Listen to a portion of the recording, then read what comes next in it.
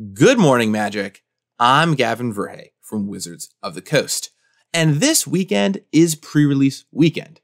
What's that mean? Well, check out this epic trailer. My first time playing Magic was at a pre-release. It's just a really nice community that everyone kind of helps you out. You hear your name, grab a kit. Well, I really love that you get to play against a variety of players here. It's nice to share the excitement with close friends. Getting experience from the older players is really cool. It's been really fun so far. I love the art of this set. It's a really unique thing that Magic brings to the table. People want you to come and play. Just give it a try and people will help you out. It's just really cool getting to actually battle up against other opponents. I love the camaraderie of it. I think this is going to be pretty special.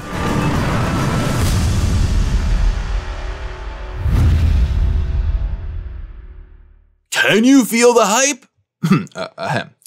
Anyway, a pre-release is where you get to play with the cards of a set for the first time. They can be available both as events to play in store or as take-home experiences, where you go to your local game store and grab a pre-release pack to bring home and play. Talk with your local store for more information on their pre-release events. But whether you're playing in store or heading home with one, these pre-release packs are really at the core of this experience. What's inside one? Take it away, Gavin's hands.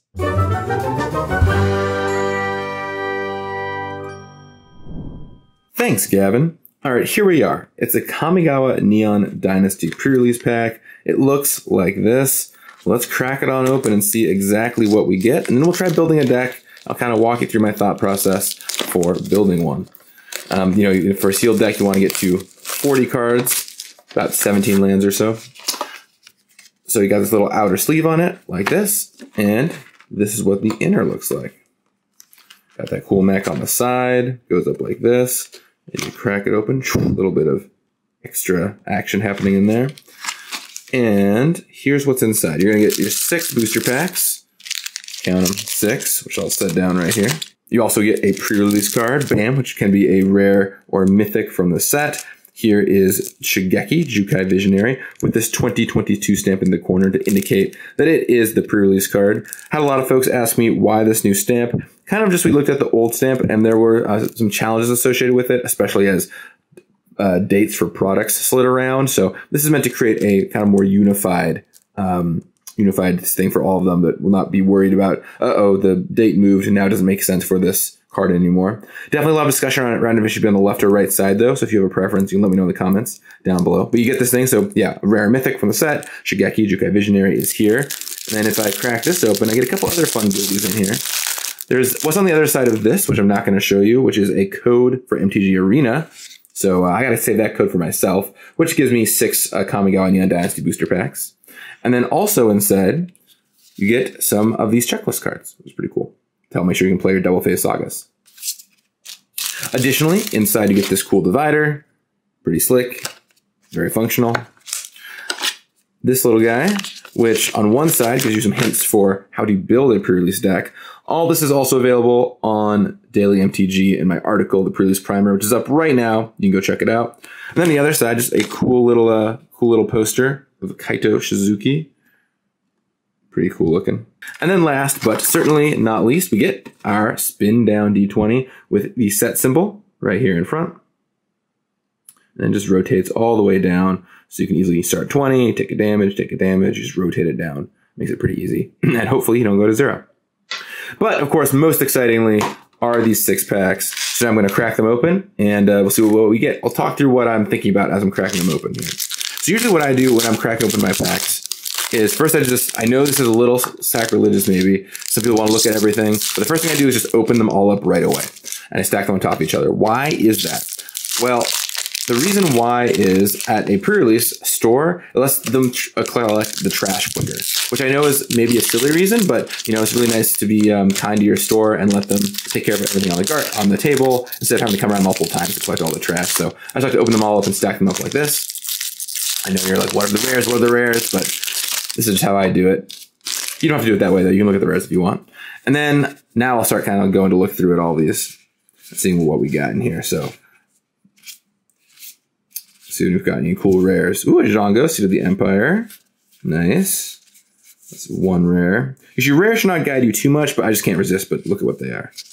Tameo, yes! Oh, amazing. Super cool. Okay, well, I want to try and see if I can get this in my deck. That's cool. Let's see. Up next, we got Satoru Umezawa. Oh man, this is good. And a foil Kamigawa. Whoa, baby! People in the comments are gonna be like, "Your packs are loaded." I promise you, this is a totally random pre-release pack. No weird alterations or anything here. Wow, that is super sweet. What else we got? We got March of Burgeoning Life. All right. Hard to follow up what we've opened up so far. Django Uprising. Cool. Might have already crested on this pack, but it's still pretty darn sweet. And then Weaver of Harmony and a foil Sorry Captain. So that's pretty nice. So now, now that I've seen my juicy rares, I just can't resist. I like to sort the cards into colors. And the reason for doing that is it kind of just lets me look through my cards a little bit easier. And actually what I do, I don't do it one at a time. I go through and just search for all the cards in a color. Goodbye, Basic Lands. Basically on the checklist cards aside. So search for all the cards in one color because I just find it easier to sort them out this way. Even though it's good for you, but just years of doing this has taught me that going through and finding all the ones of one color is faster than trying to separate them all out individually. But if you want to like read them, for example, as you sort them out, maybe that'll be better for you. And by doing this, you kind of just start to see like what your depth of each color is. Now, it is worth noting that depth is not everything. Okay, so because you're going to play about 23 spells and about 17 lands. So even if you only have like 8 cards in a color, if all those cards in that color are good, you might still be totally fine. It might be a non-issue. But depth definitely is a hint toward, okay, you're going to have enough to do here to make it worth looking at. So sort these guys out. There's all the black cards. Okay, now onto blue. I just do it in whatever order they show up in on the top of my stack, keeping it interesting, you know. And I'll notice things as I go along. So things that I'm going to be thinking about here after I sort all these out is when I basically look through all the stacks, I'm going to try and figure out what my strongest cards are in each of the colors and how many playable, exciting cards I have in those colors. Things you want to look for, of course, are bombs versus very strong rares. But you also want to look for evasion and removal are 2 other really important things. Also, I think synergy is pretty relevant as well. It's really, really important if you can do it, especially in sealed, to find cool synergies that you have. There's all those archetypes. You can check out my last video for all the draft archetypes of Neo, and you can sometimes open those up in a sealed deck as well. And then finally, we're down to gold cards and artifacts, so I kind of just make some other stacks for these. The gold cards, which we have quite a few of actually, kind of just go up here. A little reminder to me that they're hanging out. I gotta say that I will probably not be playing this 5-color Kami War, but it is pretty sweet to think about. Oh, it's so cool looking. Check that out. Oh, just awesome. All right, back to the actual programming though. All right, now it is time to deck build. Let's see what we got, and I'll walk you through it. All right, so now that they're all sorted out, I'm going to start with white here and see what catches my eye in particular. Well, some good role player cards, like Spirit Companion is a fine cantrip role playing card. Banishing Slash is our first removal spell that we find, so I'm going to note that as relevant here. The Subduer, if you end up red-white, there's kind of this like little theme of attacking alone that's nice with this Imperial Subduer. Dragonfly Suit, you got 2 cheap evasive flyers, which is nice. Okay, white does not look super hot to me. It's got 1 removal spell, but it's not splashable. It's got 2 white mana symbols in the corner, which makes it hard to splash. It does have these 2 Dragonfly Suits, which can be good as some cantrip creatures, but white looks a little bit on the weak end to me. So I'm going to set that over here to the side for now. Let's go up and look at blue. Let's see if blue's any juicier for us. Got this mech, which is good if we do go into vehicles. If we did go into white-blue, which is the vehicles color, this would help out make sure we can mobilize those 3/2 flyers, which is nice. This card, I think, is actually probably going to be underrated initially. The fact that it just has flexibility early game as a counterspell or late game as a beater is pretty nice. And it's not like amazing or anything, but it's pretty weak. That thing is. The reconfigure stuff is nice. Yeah, Nothing here. This is good. The Skystorm Quarry is really good. If you have enough artifacts, and we've got a decent number hiding out over here, this allows you to just loot a ton of times. 4 mana, 3/3 flyer is already a great limited card. And the fact that it's got this bonus on it is pretty slick. Another counter spell. The Moonseeker Hacker, I think, is also quite nice to be able to just come in and draw a card into the Deep Hour style. Another Crab and Spell Pierce. Blue also looking a little on the weekend. Not impossible that we play blue, but a little on the weekend. Let's take a look at black. Okay, I love the Dockside Chef. I think this is quite good, especially with tokens or just random trinkety artifacts. The fact you can cycle those is pretty nice. This is a 4 mana removal spell, so this is a great one to open up. This card, I'm sure we'll have lots of discussion around it in limited. This card, I think, is just okay. Like, you have to usually you're going down. Not always. You can play like 1/4s and stuff. But a lot of the times you're going down a card to cast this in the first place. You're like chump blocking their creature, chump attacking. So it doesn't actually, it's not actually as bananas as it looks. Because we've got 2 Twisted Embraces, which are 2 pretty premium removal spells. 4 mana kill a creature, or planeswalker for that matter, is pretty good already. This is pretty good if we have enchantments and artifacts running around, which we already have a bunch of enchantments. The Energy Blade's pretty nice. This card's just okay. The Silencer is pretty good too. The Scrounger is solid. This card is all right. What's it on the backside again? 2/3 that gives you some mana for instant sorcery. It's okay. The Blade Bearer is really good in this kind of a white-black. We call it the balance archetype, where you want an artifact and an enchantment. Wow, so many You Are Already Deads. 3 You Are Already Dead. That's funny. I might play 1 or 2 of this if I were to play black. Okay, black looking pretty good. White, blue, black. Time to go into red. Now, red is pretty short on cards, but maybe they'll be good. Let's see. We got Voltage Surge at the top, which is pretty strong. It's a shock with upside, basically. The card's just okay, though. This card is also stellar, right? You can discard it to deal 2 damage somewhere, so it's like another shock. Or more often, you'll play it for 4 mana to deal 2 to something. So that card's premium, very good. 2 Voltage Surge is very nice. Kindled Fury, a little on the weak side, though. Synthesizer is just okay. Oh man, Kami's Flare is here too. So this is a very interesting situation where our red is pretty weak, but we do have 4 really good removal spells. So it's not impossible we might just splash red. But maybe we go black red, and go really removal heavy if we wanted to. But I think splashing red is the most likely scenario. It's a shame we didn't open up any of those tap lands, because that would have been really good if we got a red tap land. All right, let's look at our green here. This guy's a little 2 mana 2/2 to start with. Pumps your enchantment creatures. Worth noting, I suppose. Enchantment Matters thing. We didn't get a lot of Enchantment Matters in white, though. So it's usually the enchantment deck here. This thing is kind of just medium. Yeah, that's not very good in limited. This card is great in limited, though. At 4 mana, it's a little unassuming as a 4 mana bite, but at 6 mana, it kills off 2 of their things, which is pretty strong. So that's a nice one to have around for sure. This card is also pretty nice. Spreading a bunch of counters among your stuff. It's good common. This is a 4 mana 4/4, so that's pretty nice. This card is solid too, as a 5 mana 4/4 that probably draws you a card when it comes into play. I love a good Kavu Climber, and that one's nice here. An Accelerator, a lot of Cameo Safekeepings. Okay, and then looking at our artifacts, just flagging anything that might be strong. There's a Papercraft Decoy, which is a fine filler, but nothing fantastic here. Yeah, these look pretty weak. And then looking at gold cards, I never like to use gold cards in Seal to totally guide my direction, but now that I've seen everything, maybe it can help point me. My blue looks a little on the weak side, so I'm not super crazy about the Mechanaut. I also think I'm likely to just splash red, so maybe not on that one. The Uprising is a little risky and limited. You cast it, you attack with everything. You guess you can just play it as a R-dub 2/2. It's pretty funny. You can just play it as 1 R-dub 2/2 Vigilance Menace Haste, because they don't get a token off that. But yeah, kind of a funky card. There are, I think, 2 Asari Captains. Yeah, 2 Asari Captains. So if we did want to go Red-White Samurai, this is a great card for that archetype. The problem is we're a little light on red, and I feel like we really only had 1 Samurai. Yeah, I guess that's a warrior, so that does count for this. The Aki Ember Keeper, which we have 2 of those. Which is a 2 mana 2, which is okay. And we have this 1 Peerless Samurai who is pretty medium. So the Asari Captain is an option, but I kind of don't want to go down that direction. I just don't think we're going to have enough good stuff there. I think black is our strongest color. This is if I was trying to live a dream, I would play the Kamigawa, but not this time around. Gloom Shrieker, I think black green is actually a pretty plausible combination for us. This is also quite good with both of our enchantment removal spells. Gloom Shrieker can buy those back, which is really good. Currently, I'm leaning toward black, green, splash, red. And I'll let you know. This is if we went blue-black, we would play.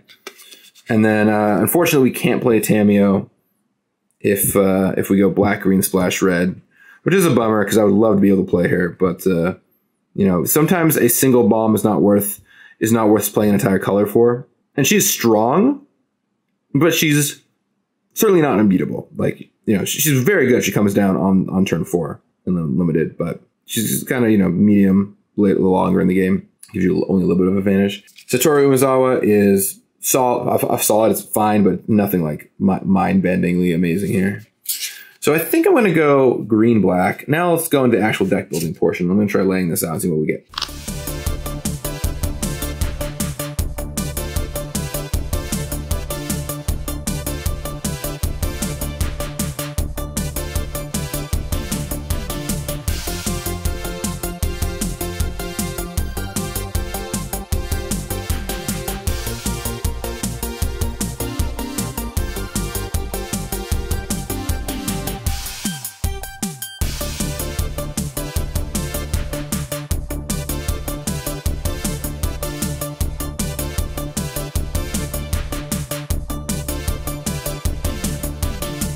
Okay, so here we are. Here's where I ended up, and I think it's actually kind of interesting. Now, I would definitely call this a bit of a don't do this at home if you can avoid it kind of deck. So I'll kind of run through why that is a little bit and why I'm taking a few risks here. But so where I ended up, I tried a lot of things out and did determine that I thought green-black was my strongest core. And here's why. Black just has 2 premium removal spells in these Twisted Embraces, 4 mana, kill anything, which is really nice. It also has this Dockside Chef, which is a great way to just cycle stuff away in the long game. Helps turn, you know, your chump blockers into just cantripping on their way out, which is really good. This Taguchi Silencer is another removal spell. You have to trade a creature card from your hand for their creature, but it should hit at least once and can even threaten to hit multiple times. Both of these, the Scrounger and the Blade Blesser, like this card is quite good for getting through. Death Touch Menace, especially if you hit both of them, is very strong. And the Scrounger can make a token or 2 to help fix your colors, which I will note being important here in a second. And also this Gloom Shrieker we'll kick off the black-green section, I guess. 3 mana for a 2/1 that gets back a permanent is very nice, especially considering that 2 permanents in this deck are Twisted Embrace, which can kill something right away. Those go in the graveyard. And also Twin Shot Sniper, you're liable to discard and want to bring back. And all kinds of other ways to get card advantages too. In green, the Spinning Wheel Kick is definitely a card that is appealing to me here. The you know, dealing a bunch of damage to 2 of their creatures, or even 3 if the game goes long enough, is quite nice. And then on 2, we actually have a package of pretty strong 2-drops. This Shigeki, if you're looking to play a longer game, which this deck is, this is great for both accelerating you and then also channeling to get a ton of stuff back in the late game. And then Coiling Stalker, like the Merge Keeper will ramp you. Coiling Stalker can just put counters on itself for the first time and then other creatures later on to grow your board. This Weaver of Harmony is not super strong, but there are enough enchantment sources that I thought would be worth it. It's very good with the Gloom Shrieker, for example, to get 2 things back. You can double up on your channeling or the ETB trigger from the Jukai Preserver. Also, very importantly, you can double up on your Twisted Embraces. So, especially given it's a 2 mana 2/2 anyway that pumps up some of my creatures, thought it was worth playing. The part where this deck is a little sketchy is this red splash. I'm really missing any mana fixing for it. I could really use a tap land or even some kind of like a greater Tanuki to search for lands. The only way I have to fix my mana really is this Undercity Scrounger, which gives me a treasure, and I hope I get that thing active. But splashing 4 good removal spells in a sealed, which is often a slower format, made a lot of sense to me. So that's why I'm playing these. I'm going to play 3 mountains in my deck, with the premise being that I'm not going to need these until usually the mid game anyway, and hopefully I can find a red source by then. It is definitely sketchy. You know, people might tell you this is wrong to do. I wouldn't blame them. But I find that sealed often goes long enough that I do find it worthwhile to, you know, splash for removal spells in sealed, especially in a grindy slow deck like this. You know, Shigeki also can kind of like help you find red mana sources by looking at your top cards and getting a land. A couple interesting things I'll note too. Faded to Antiquity, I believe, is a main deckable card here. A ton of artifacts and enchantments rolling around. You've got reconfigure creatures and enchantment creatures. So this card is quite nice, I think, actually, in this format. I don't know that I'd play like 3, but main decking 1 usually seems pretty safe. I'll note that this Bosijos reaches skyward is a nice way to just help you hit your land drops. This is going to be a pretty mana hungry deck, I predict. It doesn't look like it at its base, but especially with cards like Spinning Wheel Kick down here for the end game, stuff like Enormous Energy Blade, which is an equipment that you're going to want to mana sink it for to spend stuff on. Things like using Dockside Chef and sacking all requires mana. So this will give you some extra lands and then turn to a big creature to close out the game with. Why are my cards laid out like this, you might be wondering? Well, I like to lay my cards out in mana curve order. So you'll see that I have ones here on the left and the highest mana cost on the right with X spells all the way to the right. But I separate them in two different ways. The cards on the top are ones that I intend to play on that turn. Cards on the bottom are cards that I would likely not be playing on that turn most of the time. So for example, removal spells will go down here because I'm pretty unlikely to cast Voltage Surge on the first turn. Where Enormous Energy Blade is not a creature, but I still want to play it on turn 3 most games. So, or I'm happy to play it on turn 3 at least. It can be a 3-drop. So it's going to be here on my 3 curve. That's why these cards are laid out this way. A couple other things I just want to call out. I did look at a black-white deck that used, Banishing Slash, Zhango, Seal of the Empire, and, a bunch of 2-drops. You get these 2-drops, you get these 2 Dragonfly suits, which are quite nice. A 3/2 flyer that's pretty easy to crew. You get these Imperial Subduers, which are pretty nice. The challenge I had is, first of all, if you play white, I don't think it lends itself well to splashing the red, especially wanting to try and hit this Banishing Slash onto. And I just want to make sure you can curve out and you want to be more of an aggressive strategy. So the splash removal works better if your deck is slower as opposed to if your deck is faster and trying to kill people quickly. So that's one reason why I didn't want to do it. But also, I mean, while I got a bunch of cards, I wasn't excited about a lot of them. A lot of just 2-drops that are like, meh, I'm okay. Spirit Companion, cantrips. These have some minor effects before eventually transforming into creatures. But really the best cards were like these 2 removal spells and a couple flyers and the 2 Dragonfly suits. And I felt like the green-black direction was going to be a little better for me. It gives me a better curve with these 2-drops. Here, but also stuff in the late game, as opposed to white, which was just like half a million 2-drops, right? There's all 5 of these are 2-drop creatures. I think that's the other way I could see building this deck is black-white instead of green-black splash red. It's also probably a little bit safer. So here's the white-black deck I tried. And you'll see that the mana curve is just off. And the mana curve is a really important part of sealed deck building because I have a lot of 2s and a lot of 3-drops, but not much beyond that. And unless you're going to try and be hyper aggressive, you really want a mana curve that kind of curves into 5-drops and has some late game finishers somewhere, as opposed to just tons of 2-drops and tons of 3-drops. You can do it if your deck is really aggressive, but the kind of cards I have here are not necessarily the hyper aggressive ones. 2 Spirited Companions, for example, do not lend themselves that well to aggression. I'm having to play 1 Papercraft Decoy here, which I'm going to want to spend mana if I trade it off to draw a card. These sagas will not become creatures until longer in the game. I do have some fine aggressive cards on 3. I've got 2 of the Imperial Subduers and 2 of the Dragonfly suits, but there's not enough to follow it up with. Additionally, I don't feel good about splashing the red in this deck because if I'm trying to be more aggressive, I don't have the time to go wait around to be able to cast my red spells. I need to be able to cast those cards right away. So even though a lot of the white cards look nice, the green cards just paired a lot better, created a better curve that had plays across the whole game, and better finishers as well. You could play this deck. It would be totally fine, but I would rather go with the black-green splash red deck. Yeah, I think there is a potentially good black-white deck here, but I still on black-green splash red. Maybe I would get mana screwed or color screwed once and dislike it, but definitely this act of splashing, playing this extra color off a few lands, is risky in sealed, for sure. So, if you are risk averse, maybe don't do it. But that's what's inside a Kamigawa Neon Dynasty Prerelease pack and a quick look at building a sealed deck. Now, back to you, Gavin. I hope this was helpful to you. And if you have any questions or thoughts at all, please feel free to share them in the comments down below. I'd love to know if you enjoyed this kind of live sealed deck building. I'll talk with you again soon. And in the meantime, have fun getting ready for the pre-release. You got this, which helps you cast more enchantments and is one itself. Moving into the enemy color combinations, we have a fun one, black-white balance. No, it's not about somehow casting balance. It's about having both an artifact and an enchantment in play. Black-white doesn't side with artifacts or enchantments. It